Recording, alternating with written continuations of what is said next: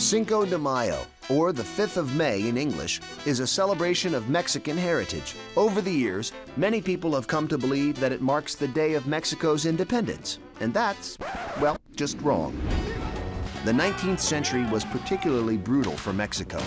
After a bloody struggle to win its independence from Spain in 1821, the fledgling country fought America from 1846 to 1848, and then a civil war beginning in 1857. These conflicts left Mexico's economy ruined and its army exhausted. The nation had accumulated war debt and just couldn't repay its European backers. Mexican President Benito Juarez declared a 2-year suspension on its loans. That news didn't sit well with England, Spain, and France.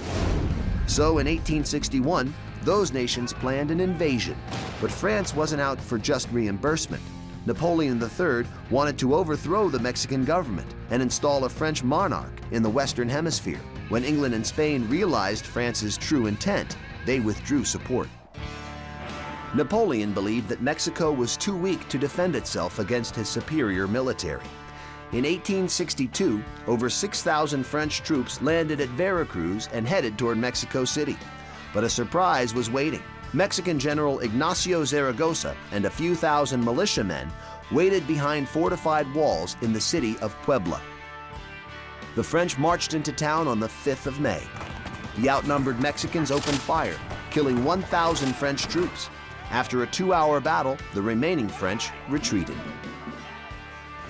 Word of the victory spread throughout Mexico, and Zaragoza became a national hero. Later that year, the city of Puebla was renamed Puebla de Zaragoza, and Cinco de Mayo was decreed a national holiday. But Napoleon wasn't celebrated. Upon hearing of his army's defeat, he sent 30,000 more troops to Mexico. Within a year, the Mexican army was crushed, and Napoleon installed his Austrian cousin, Archduke Maximilian, as the nation's leader. Maximilian's rule was shaky from the start. Most Mexicans were still emboldened by the Cinco de Mayo victory and celebrated the holiday with songs and dance while under French occupation. Mexico's future president, Porfirio Diaz, led an uprising in 1867 that finally overthrew the French army. Maximilian was shot and killed. His bullet-riddled shirt is still on display in Mexico City. Cinco de Mayo had become Mexico's rallying cry. People remembered it with feasts, mariachi music, dancing, and picnics. The celebration continues today, both north and south of the border.